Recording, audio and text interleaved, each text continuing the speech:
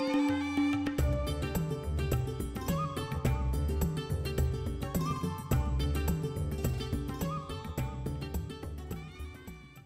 students, I am Dr. Aruna Mohan from Delhi University. Today I am discussing with you topic micturition. Micturition is another word for urine formation and urine giving out. Before we go into detail, you are already aware of kidney functioning, filtration, reabsorption, secretion, processing of filtrate and formation of urine. You are also aware of regulation of kidney functioning. Now, we will try to see how this urine is finally given out by the body. My dear students, you may be wondering that urine is stored in the urinary bladder and you give it out when you want. You get the feeling that I must go to urinal now and you give out urine. What is the mechanism? How do we store it and how do we give it out? I am sure a question must be coming in your mind that why it is not coming out all the time? Because urine is formed all the time by the kidney, drop by drop, and then it comes through ureter and is stored in urinary bladder.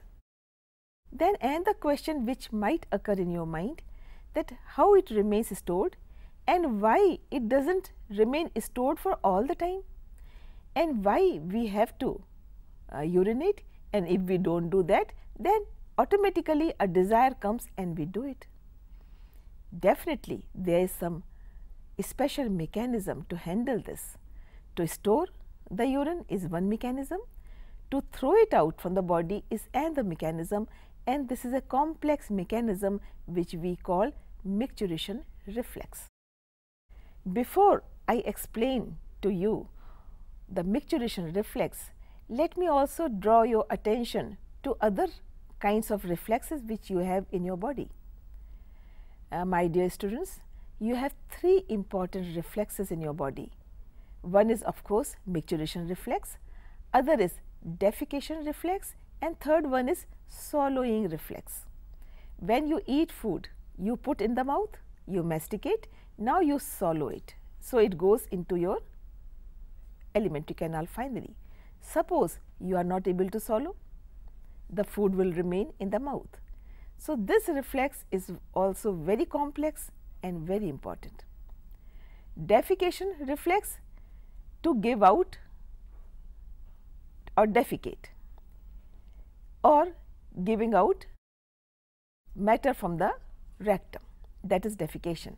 Now, we eat food, it is digested, and whatever food is left after digestion, absorption is over, that is your fecal matter collecting in the rectum, and this is happening all the time. But all the time we are not defecating. When reflex comes, we go to washroom and defecate once a day or twice a day. Again there is a reflex. If that reflex was not there, the moment the fecal matter is formed, it will drop out. Then third one is micturition reflex, which controls urine in the urinary bladder till the time you want to urinate. Try to appreciate and understand how important these reflexes are. Suppose we did not have this reflex, then whenever urine is formed, it will come out, all the time it is coming out. You must have seen some people moving with a bottle connected to urinary bladder and urine is collected there because their reflex has gone. We have to be careful in keeping our reflexes compact and intact. So, after understanding the reflexes and how important they are, now let us understand today how the micturition reflex happens in our body and how our body handles it for our benefit. We know that urine is stored in urinary bladder. There are two kidneys. From both the kidneys, ureters come out, two ureters, and these ureters end on to the urinary bladder, and urine is stored there drop by drop, bit by bit. Now, voluntary signals from CNS are going to create or start the micturition reflex. These signals are initiated by stretching of urinary bladder. Let me explain these points in little detail. When urine is getting stored in urinary bladder drop by drop, the amount of urine will increase in terms of volume in the bladder. And when the volume has increased considerably, then the stretching receptors present in urinary bladder internal wall are stretched, or understand this way, that when more urine is stored, then there is expansion in the size of urinary bladder. So, it will stretch and become bigger in size, it will expand in size. Now, when it increases in size, then stretch receptors are stimulated, which will send signal to CNS, central nervous system, and central nervous system will send signal for micturition reflex, which we are going to understand little later. Before this, one more point to explain how urinary bladder is increasing in size, because we are filling more and more urine into this. There is syncytium in the urinary bladder internal wall, syncytium of 6 muscles. You can see on the side diagram, they are arranged overlapping to each other. So, when there is stretch, it will increase a bit. Then second membrane will come into picture, the third muscle layer, then fourth, and they will come into picture one by one to allow urinary bladder to increase in size. Otherwise, they remain in syncytium one above the other. So, these muscles will help in increase in the size of urinary bladder. This is one point. Second point is that because of stretching or increase in the size, the stretch receptors are stimulated and they send this message to central nervous system. What message? That stretching of urinary bladder has taken place because lot of urine is collected, now this should be thrown. So, central nervous system will initiate the reflex, which is micturition reflex, and that is what we are going to understand in this session. The stretch receptors which are present on wall of urinary bladder, they send signals to central nervous system, and now central nervous system will send motor messages. Why motor messages? Because stimulus is taken, message is sent by sensory nerve, and response or the reply comes through motor nerve. That is the rule of nervous system functioning. So, motor message will come down and it will do two things. First, it will initiate contraction of smooth muscles of urinary bladder. If there is contraction, then urine is pulled down or pushed down. That is one thing. It is pushed down, but it should come out. So, there are two sphincters, internal sphincter and external sphincter in urethra. Urethra is the opening through which urine will be thrown out.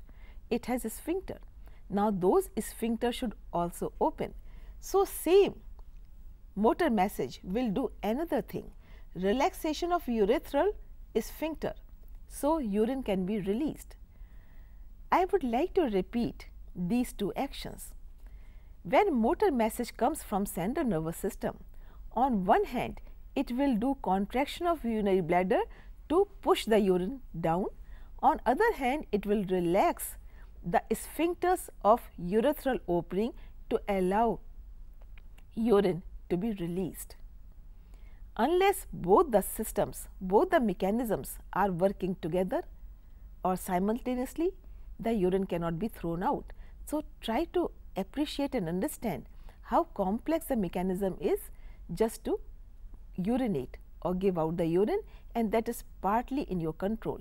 Even if you have a strong desire to urinate, you can control for some time till you reach the washroom.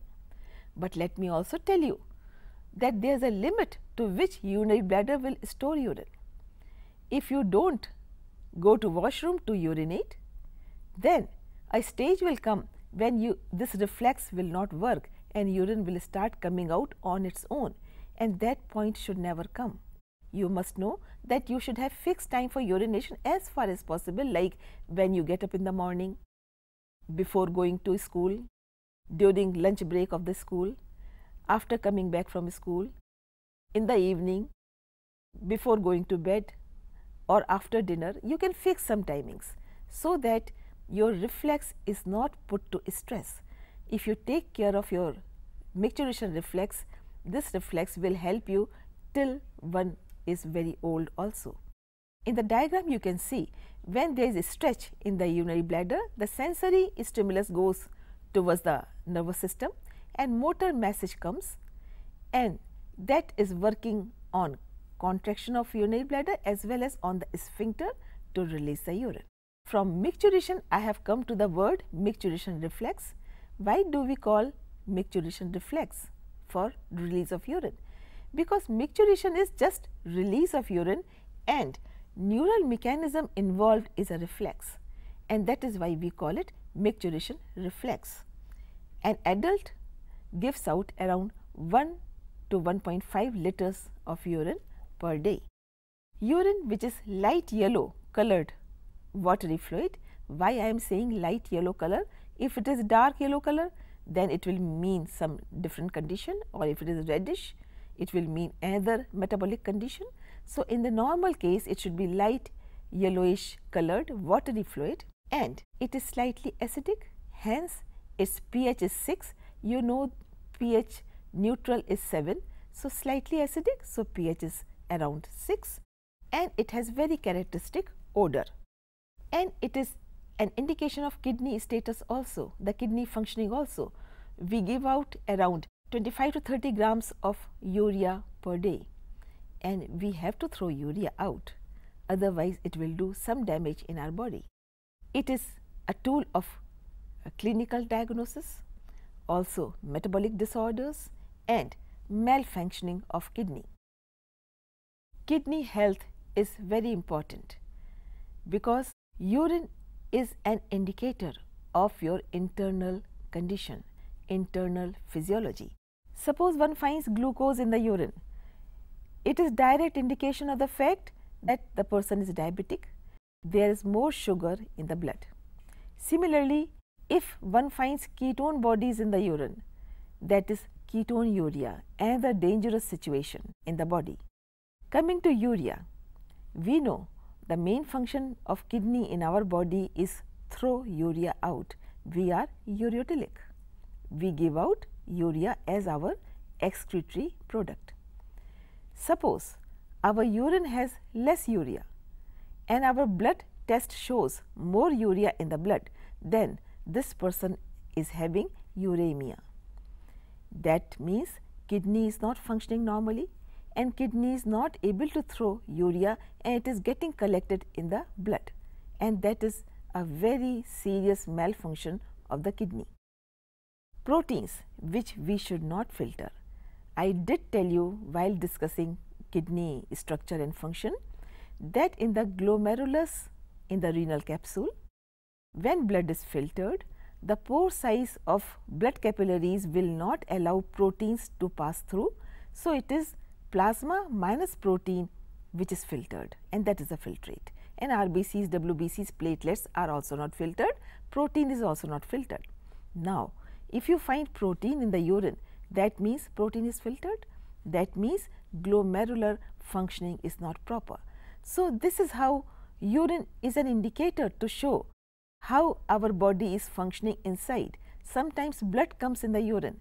This will indicate another malfunction inside the body.